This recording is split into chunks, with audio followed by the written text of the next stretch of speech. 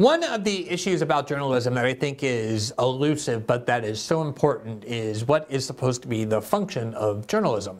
We often talk about bad reporting or bad journalists or bad stories, but you have to go to the first principle of what journalism is supposed to be, of the reason there was supposed to be a free press in the first place, of why the American founders at the founding of the Republic decided that part of the Bill of Rights ought to be a guarantee not just of free speech and the free exercise of religion, but also a free press. There was a reason for that.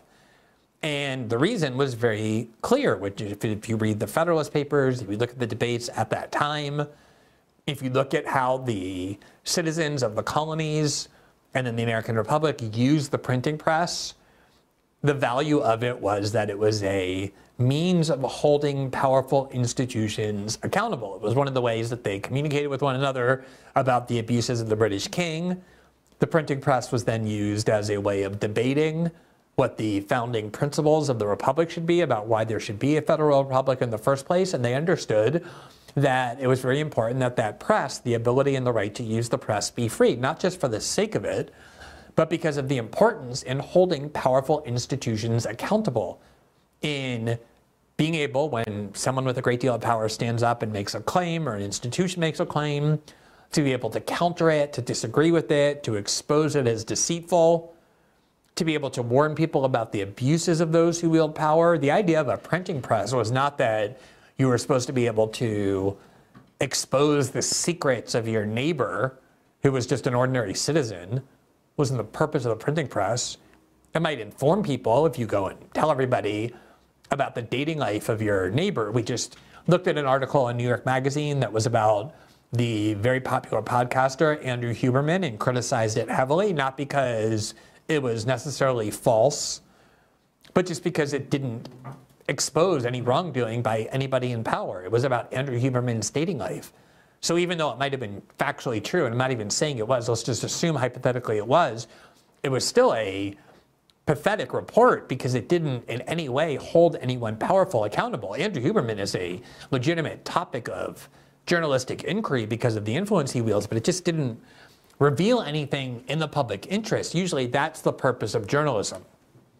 So The Atlantic is a political magazine that is one of the most well-funded political magazines in the country because it's owned now by Steve Jobs' widow, Laureen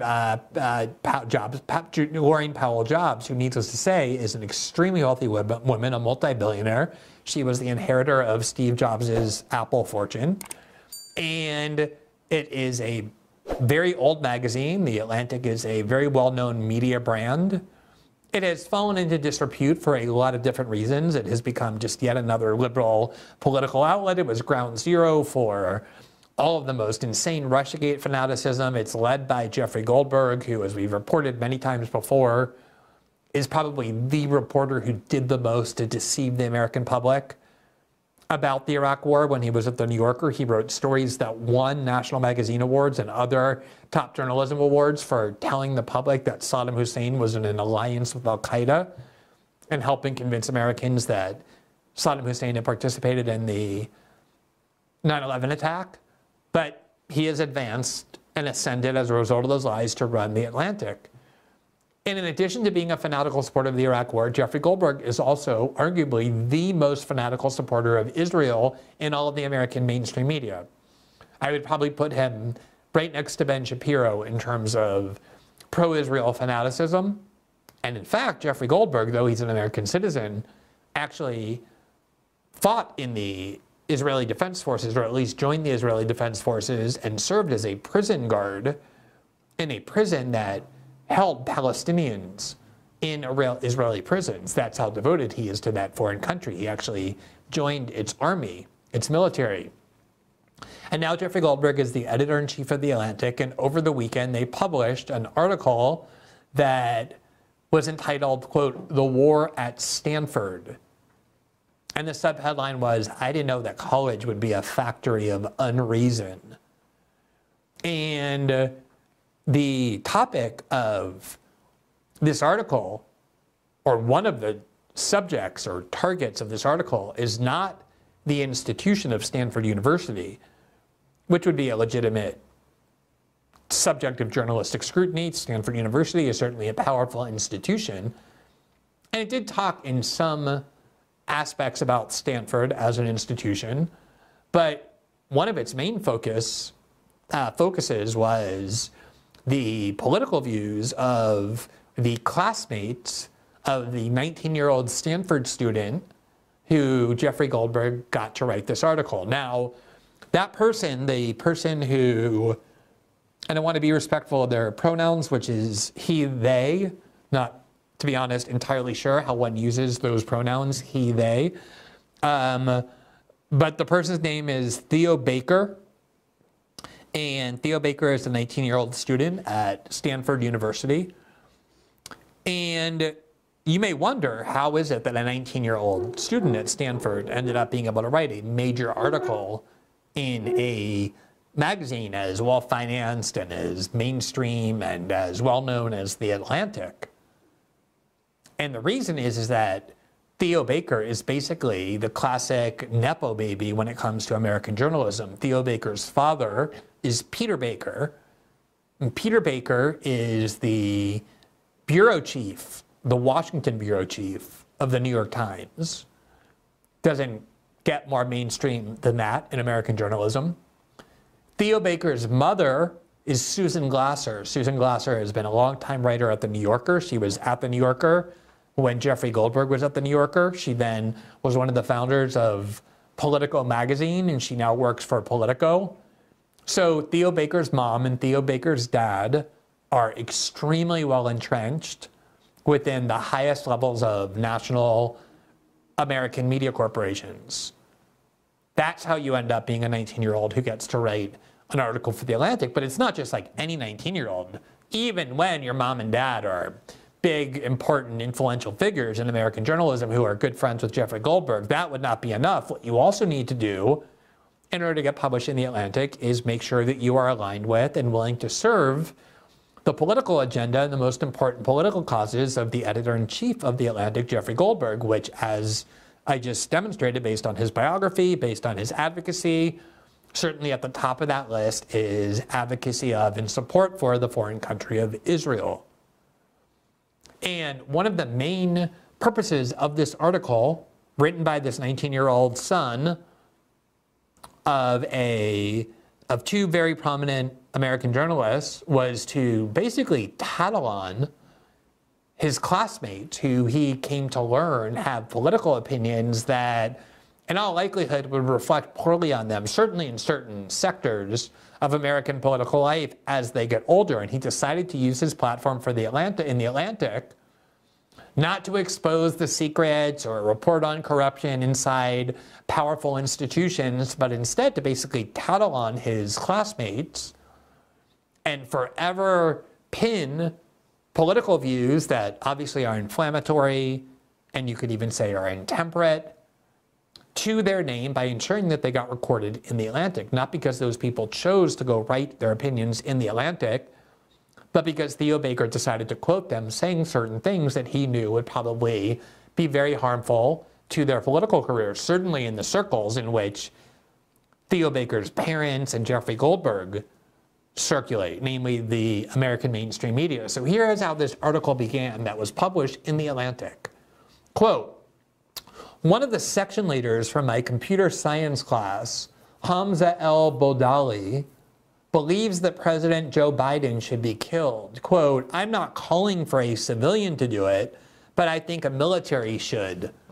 The 23-year-old Stanford University student told a small group of protesters last month, quote, I'd be happy if Biden was dead.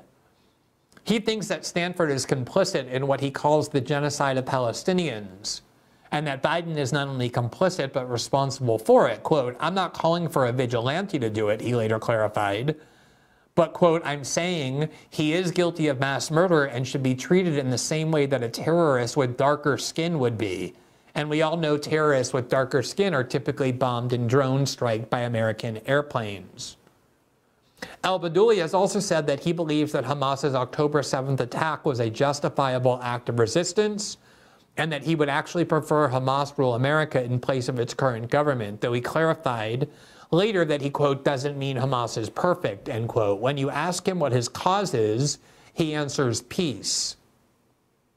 2 days after the deadliest massacre of Jews since the Holocaust, Stanford released milquetoast statements making, quote, the moment of intense emotion, marking the moment of intense emotion, and declaring, quote, deep concern over, quote, the crisis in Israel and Palestine. So this article began with a very in-depth explanation of the political views of somebody named Hamza al-Budali.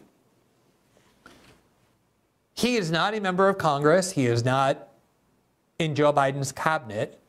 He's not an official in a major American corporation. He's not an official in the U.S. security state.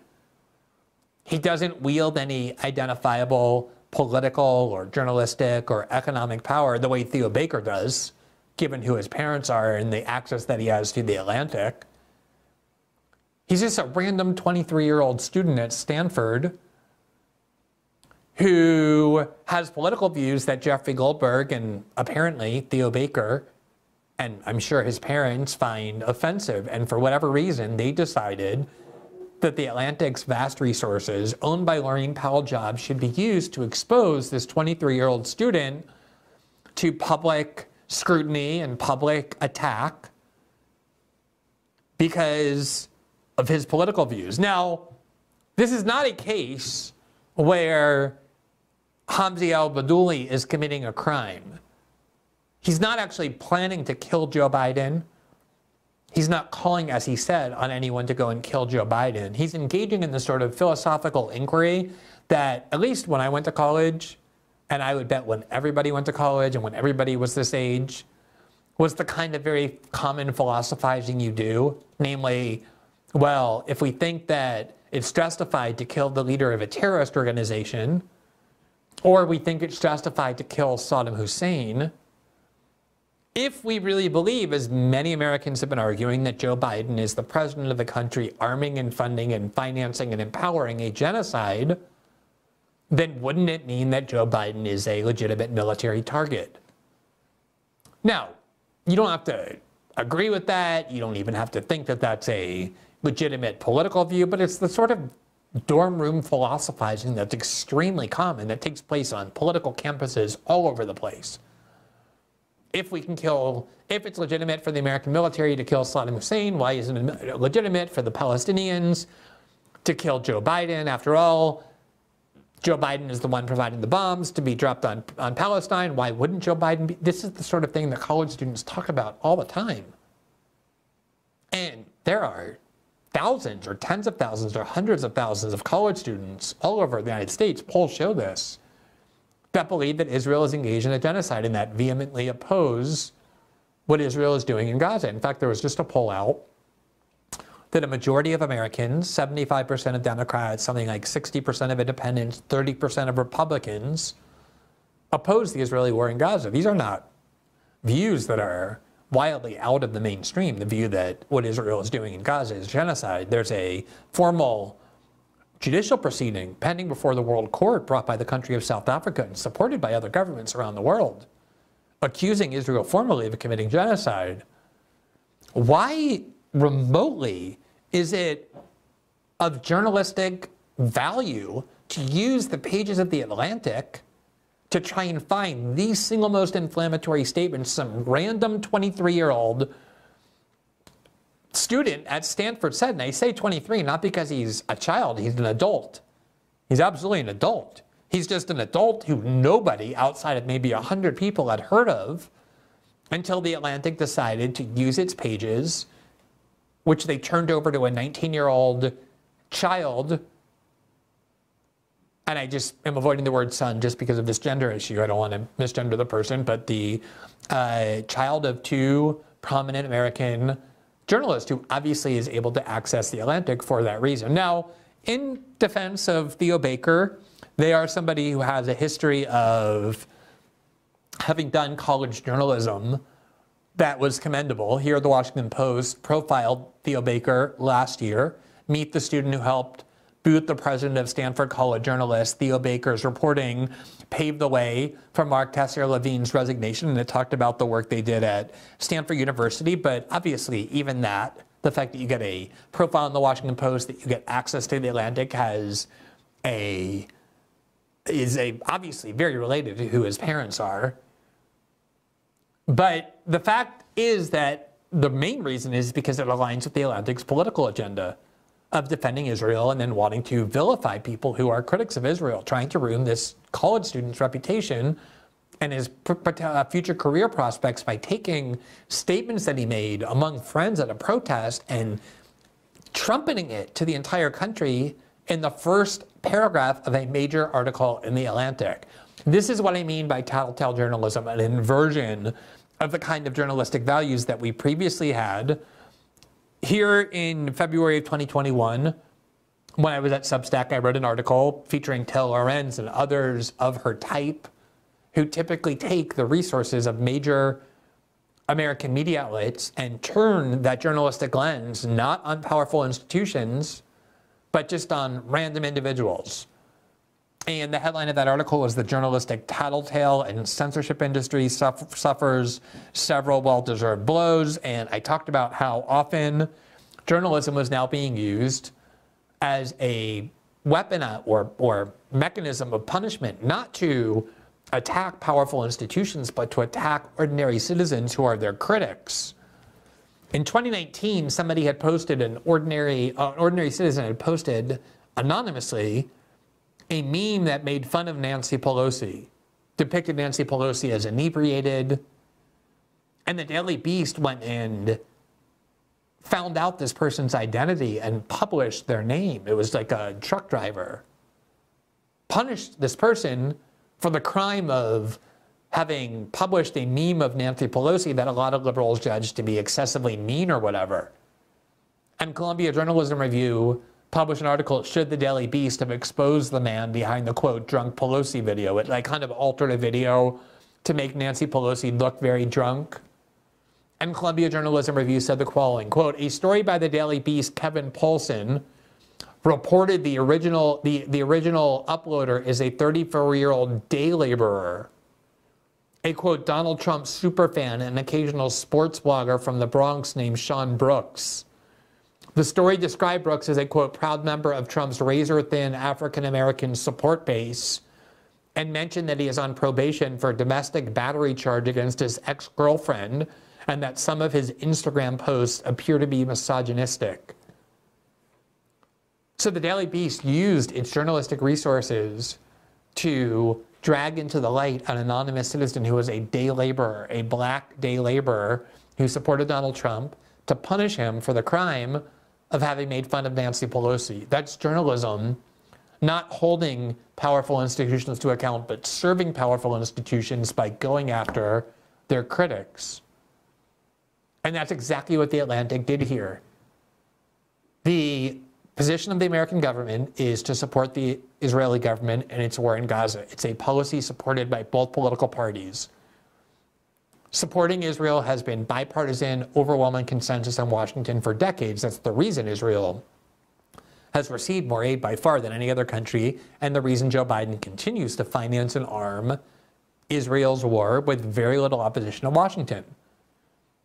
And so the Atlantic decided to use its massive resources provided by a billionaire, not to investigate the Pentagon or the war machine or anybody else with any power, but to try and destroy the reputation of random students who just had the misfortune of going to school with the child of two extremely influential and powerful American journalists who therefore got access to the Atlantic to vent their frustration and anger at their fellow college students for criticizing Israel in a way they regard as intemperate. This is the sort of journalistic mindset that has become extremely common.